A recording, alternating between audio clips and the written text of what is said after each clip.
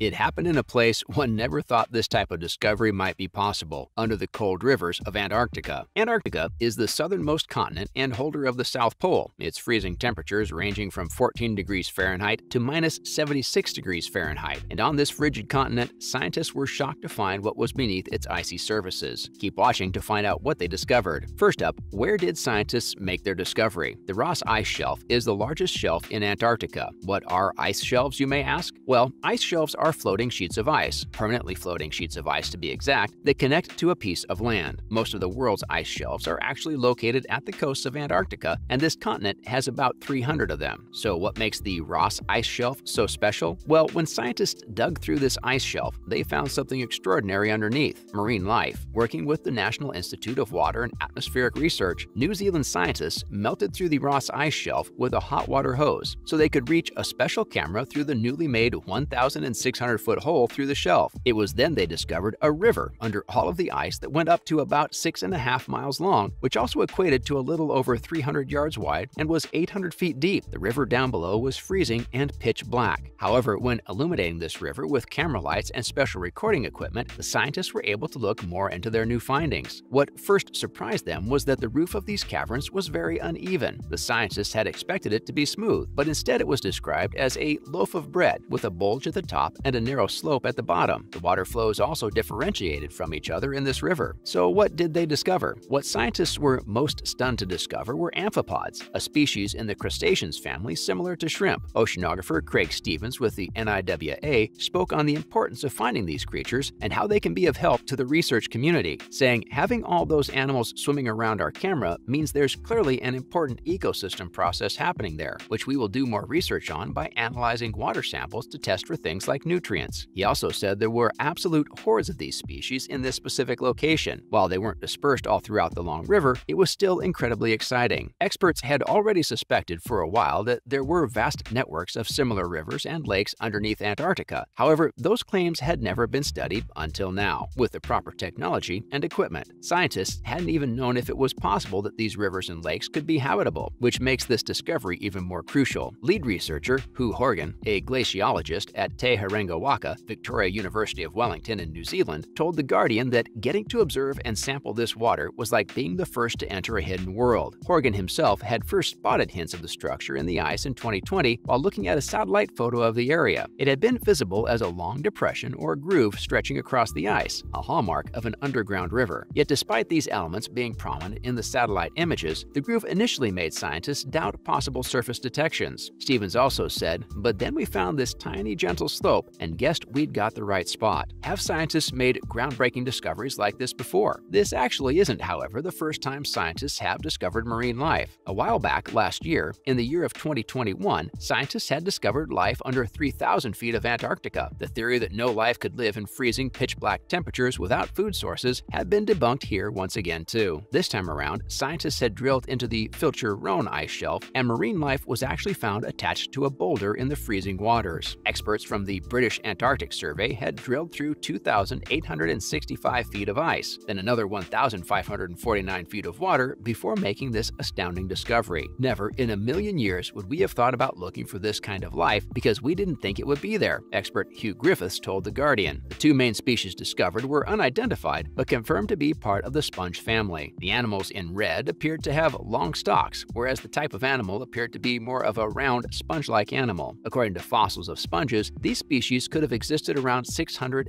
million years ago. 8,550 living sponge species are scientifically recorded and classified in the phylum Porifera, which is made up of 4 distinct classes, the first being the most diverse, containing 90% of all living sponges: Demospongii, rare glass sponges, also known as Hexatinellida, and calcareous sponges, also known as Calcarea. And lastly, the rarest class, with only 117 species in its name, Homo scleromorpha. And sponges have the ability to attach themselves to many things, even floating debris in the ocean. So while it's surprising for scientists to have found these two not yet identified species under the water, it's not a surprise they've managed to attach themselves to a rock. What's even more surprising is that the same habitat as the sponges also housed a few jellyfish, krill, and even fish. Hugh Griffiths was puzzled by these findings. As for fish, it's hard for them to survive without sources of light. Our discovery raises so many more questions than it answers, such as how did they get there, Griffiths said in a press release. What are they eating? How long have they been there? What else have scientists discovered in Antarctica? Not only have scientists discovered species from 2 different ice shelves, but they've also discovered marine life through a 3rd ice shelf. In 2018, researchers from Germany drilled through almost 200 meters of the Ekstrom ice shelf located in the southeastern Weddell Sea. With temperatures dropping to minus 28 degrees Fahrenheit, they too thought that the location wasn't hospitable for marine life or creatures. However, they too, like the other 2 groups of researchers, were proven wrong. The biodiversity was even more grand than the most recent discoveries, with scientists discovering 77 different species. This included saber-shaped bryozoans, or moss animals, as well as serpulid worms, which equated to more than the total number which had been previously known from all of Antarctica's ice shelves. The team in 2018 wasn't as puzzled and had more clues as to how these organisms survived, however, concluding that there was a key component to their survival: algae. Algae is classified as a group of predominantly photosynthetic, aquatic, and nucleus-bearing organisms that have the same reproductive structures of plants, like roots, stems, leaves. Algae is not only located in the ocean, but is also located in ponds and lakes. Scientists and researchers concluded that there must be enough algae carried under the Ekstrom ice shelf from the open water to fuel a strong food web for the life underneath. And surprisingly enough, the annual growth of 4 of the species was comparable with similar animals in open marine Antarctic shelf habitats, according to the microscopy of samples provided. Out-of-this-world discoveries in ice. Another example of a shocking discovery found in the ice has nothing to do with already living creatures on Earth, but living creatures that could be elsewhere. In January of 2021, researchers discovered what they called a common Martian material with an ice core from Antarctica. The mineral discovered is what we now know to be jarosite, a brittle yellow-brown substance. Jarosite was first discovered on Mars all the way back in 2004, when the NASA Opportunity rover had rolled over the fine-grained layers of it. What made it so unique, and what made the story pop up on headlines, was because jarosite needs water to be formed, as well as elements such as iron, sulfate, potassium, and acidic conditions. The way it's created is fascinating, and a discovery also suggested that the substance was formed the same way not only on Earth, but on Mars as well. How is it created the same way with all of its elements? Well, it was created naturally from dust trapped within ancient ice deposits. This mineral also reveals the importance of these large glaciers on the Red Planet. Not only did these glaciers create valleys, but researchers say they also helped create the same substances Mars is made of. But if this isn't the way jarosite was formed, it could have been formed another way. It could have been born in the massive ice deposits that might have existed on Earth billions of years ago, but instead formed within those ice deposits between the crystallized ice. Expert Giovanni Baccolo had commented on the discovery, saying, "This is just the first step in linking deep Antarctic ice with the Martian environment. All of these discoveries are unique in their own ways, and we can expect more for years to come from deep within the ice as technology continues to progress." So what did you think of this video? Do you think the scientists will name the unknown species of sponge found in the ice shelf soon? And how do you think jarosite was actually formed? Let us know in the comments, and don't forget to like and subscribe.